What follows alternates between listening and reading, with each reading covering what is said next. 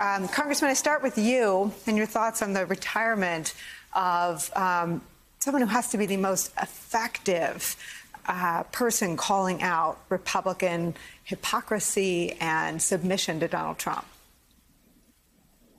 It's a major loss for the Congress, Nicole, and a major loss for the country. I served alongside Adam Kinzinger. He is an honest man. He is unafraid.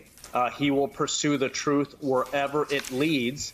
And the good news for the country is that he still has over a year left in Congress, and I can assure you he will use all of his resources and all of his time to continue pursuing the truth with regards to what happened on January 6th, and not just the truth, but who needs to be held accountable. So it's a big loss for the Congress. By the way, Adam Kinzinger is not running away. He's going to remain active.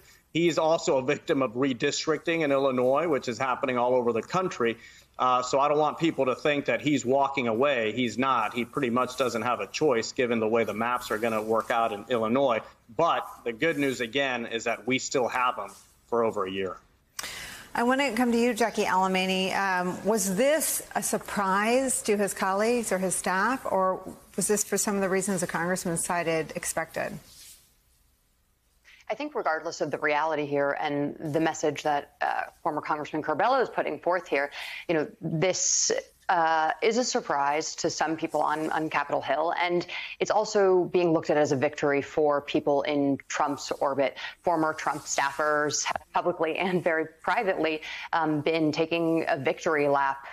This is undoubtedly a scalp for former President Trump, and his efforts to really wipe out anyone who publicly disputes his false assertions of election fraud and his continued, propagandist attempts. And so first it was Anthony Gonzalez, now it's Adam Kinzinger. I feel like last week, Nicole, you and I were just talking about sort of the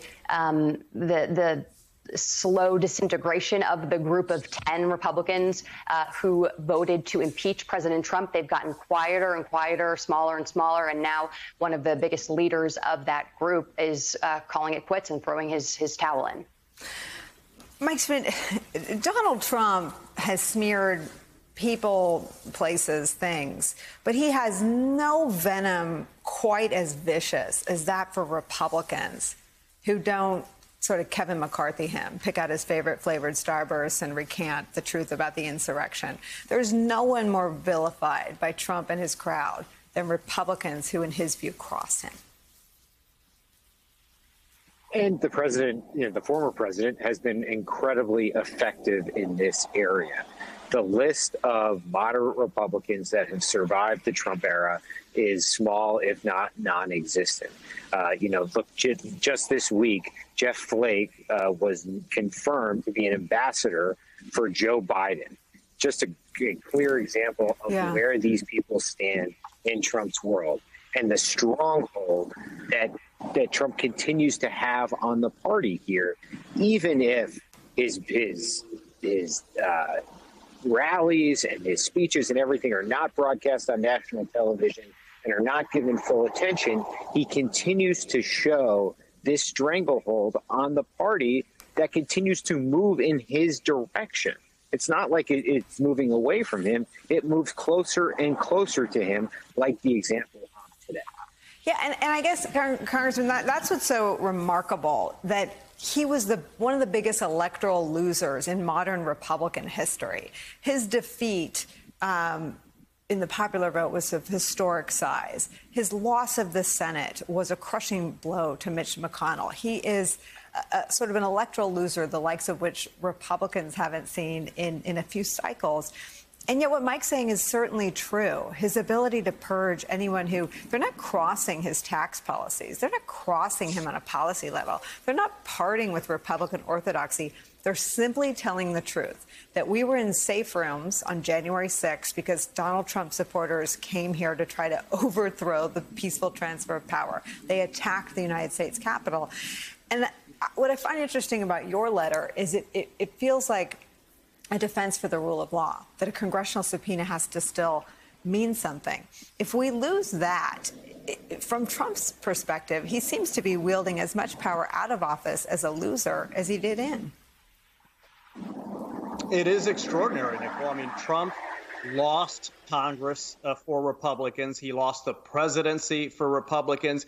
He went out of his way to make sure Republicans lost 2 seats in Georgia, pushing Mitch McConnell into the minority in the Senate. And yet, Republicans who are fearful of a primary challenge, by the way, that's the only reason they do it. And they will tell you privately, they won't say it publicly, but Republicans who are fearful of a primary challenge, which is most people in politics these days, to be fair, find the need to continue returning to the altar of Donald Trump to get a blessing and get another 2 years in Congress. And at the end of the day, these people have to ask themselves, is it worth it?